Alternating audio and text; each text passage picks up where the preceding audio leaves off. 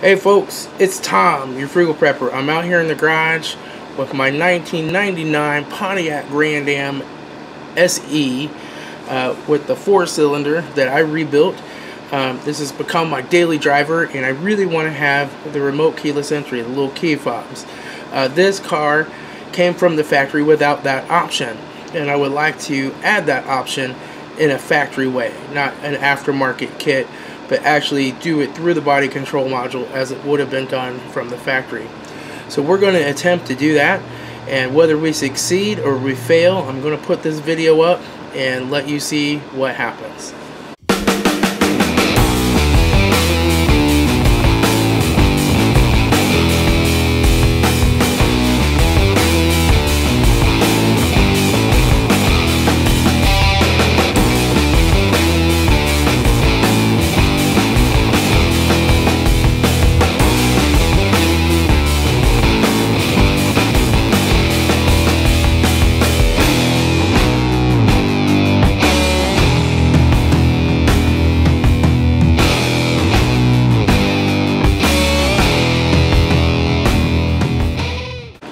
Alright, so we've got a module, we got a car. We're going to see if we can make the two talk to each other.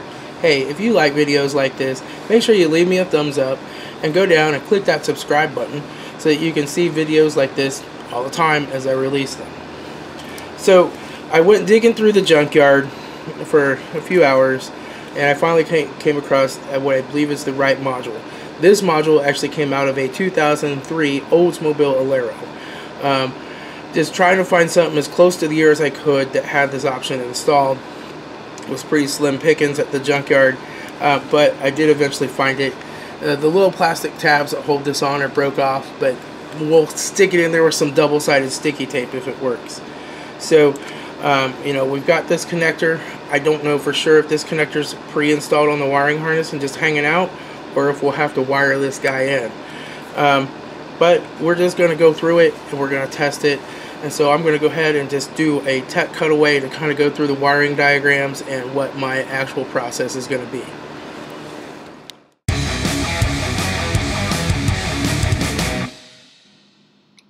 Alright, so we want to install an RFA module. And so someone commented on my last video that the code is AU0, which I kind of laughed because I finally found that RPO code after much looking around.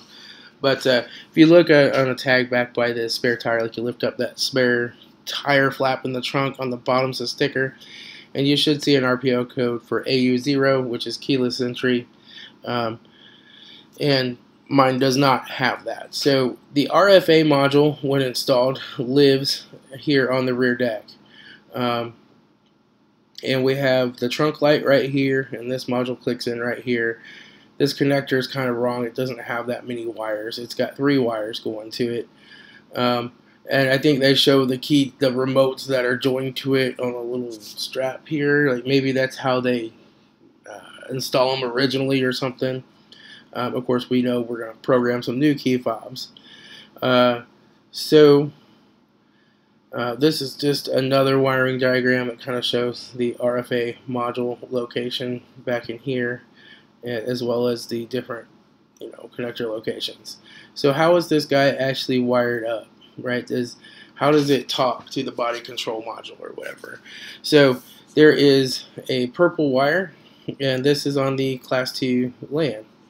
Or the Class 2 serial. So this Class 2 serial, it goes between the modules in the car so they can talk to each other.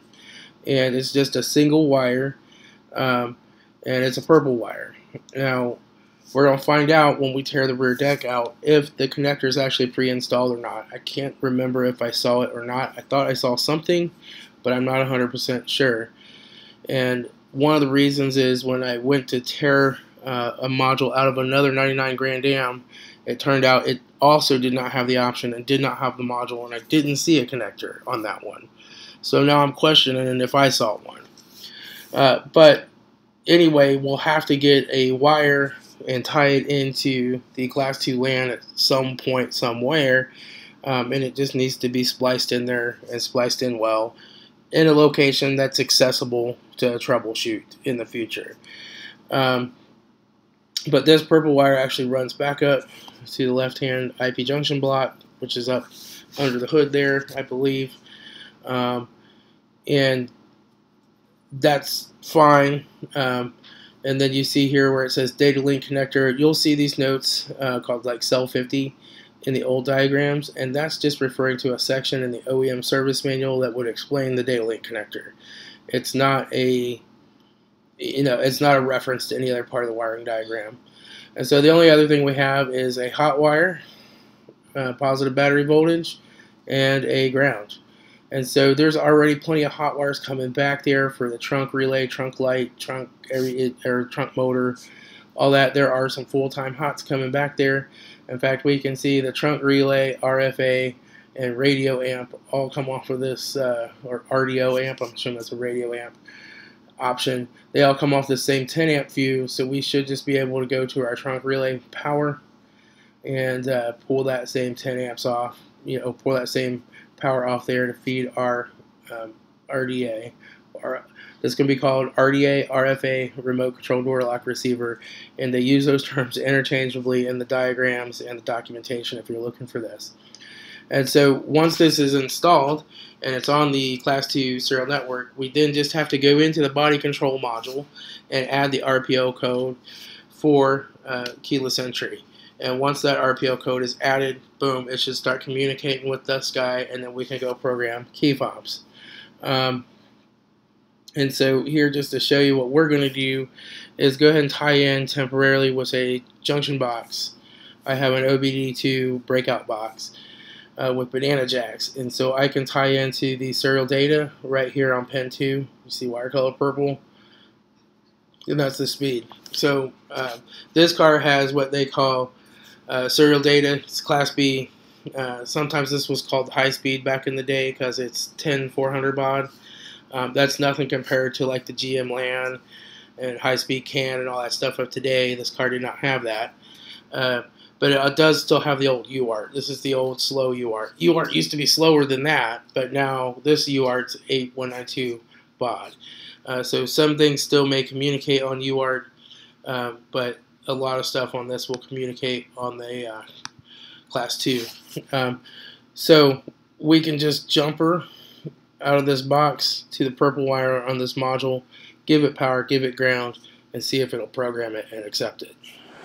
Alright, so here's what we have going on. I've got my breakout box, and then in pin 2, that's running over to the purple wire.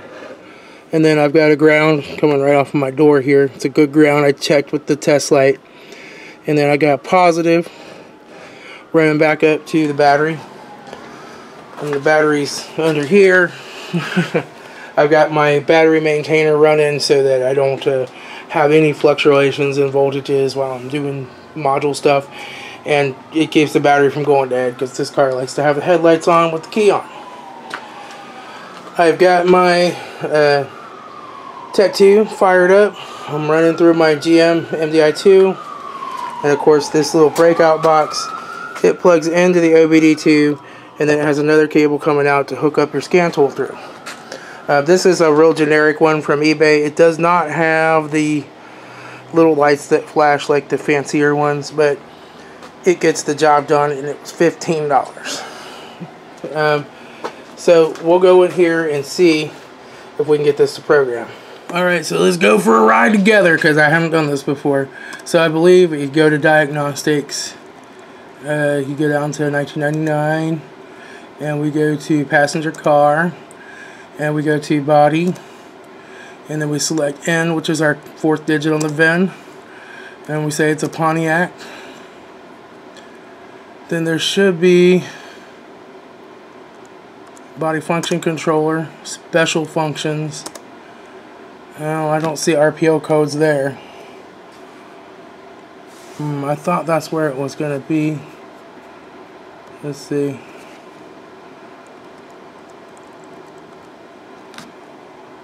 Let me back out of here.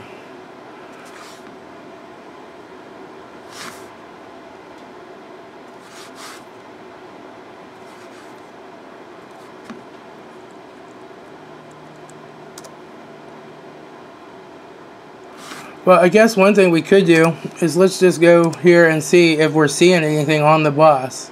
If I do remote function actuation, yeah, I do a data display, module information. It's clicking. It's trying to establish. Holy crap! I didn't even have to put in the RPO code. It's like it just saw it. How sweet is that? I figured I'd have to go into the body control module and install the RPO code. But I guess not. So let's go back out of here. Special functions, program key fobs. Let's just do one key fob for now. And then let's do continue. Simultaneously. Oh, sweet.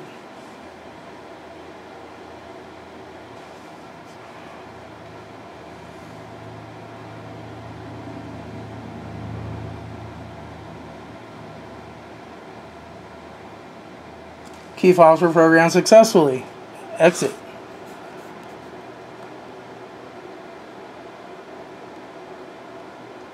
So now, the question is, let me go ahead and turn the ignition off. So I'm able to see the module and program it, but I think maybe the body control module is still not supporting it.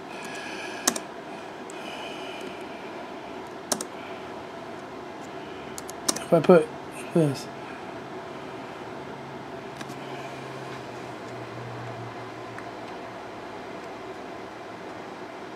All door unlock.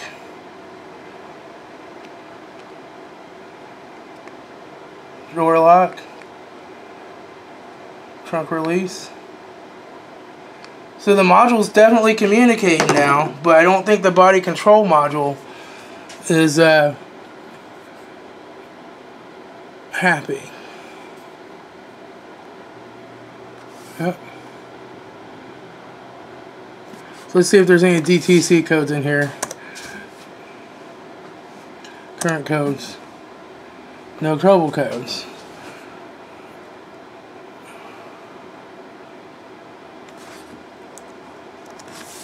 Historic codes, no. So let's see if there's maybe a U code in the body control module saying like, hey, there's this other module on the bus and it's not supposed to be here.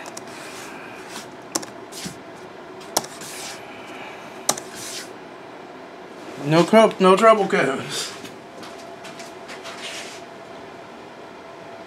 Huh.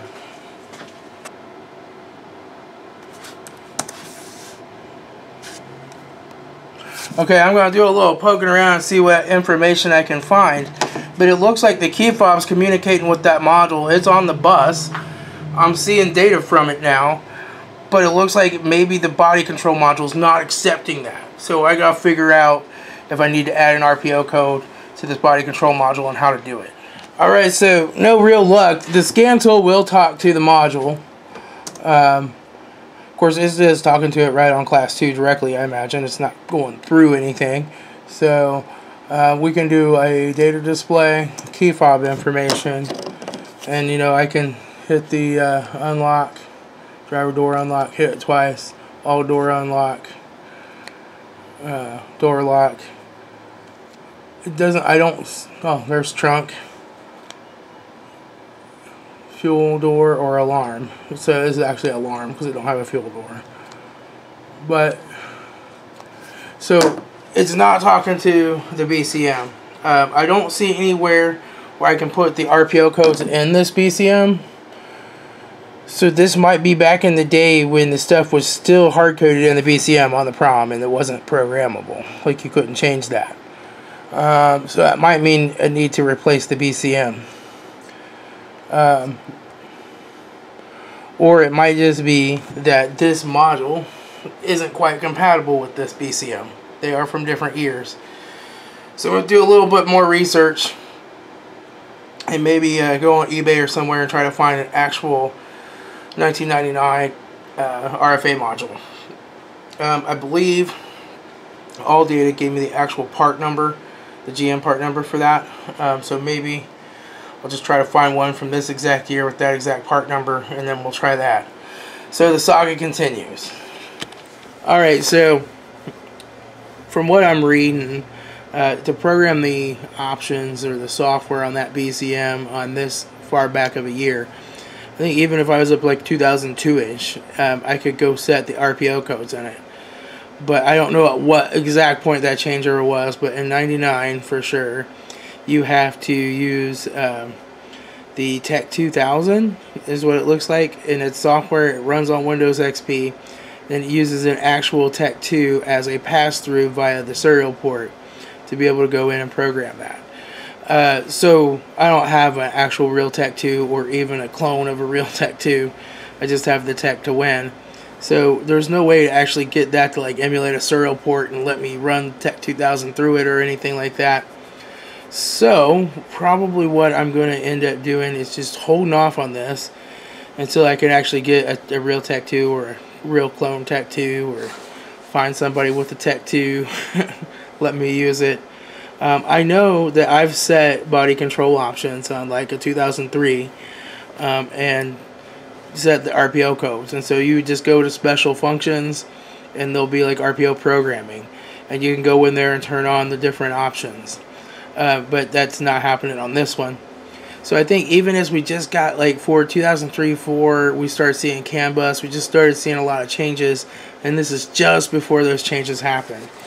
So it's a real learning experience and a fun project anyway, to be able to get that to communicate on the Class 2 through the OBD2 and see it communicate and program key fobs. But it's just not, the body control module is not going to recognize it until it would be told that it should recognize it. So if I get a Tech 2 or I get access to one, I'll definitely go back into this and play with it and see if I can make it work. But I'm probably just going to set this project on the shelf for now. And you know, I'll either, if I just have to have keyless entry, I'll add an aftermarket and chop up some wiring. But I would kind of like to just make it work like it would from the factory, if for nothing else, just a learning experience. So we'll see what happens. I got my car put back together for now so I can go to work tomorrow, and hey, it was a fun time. I'll talk to y'all later. This is Tom, your Frugal Prepper.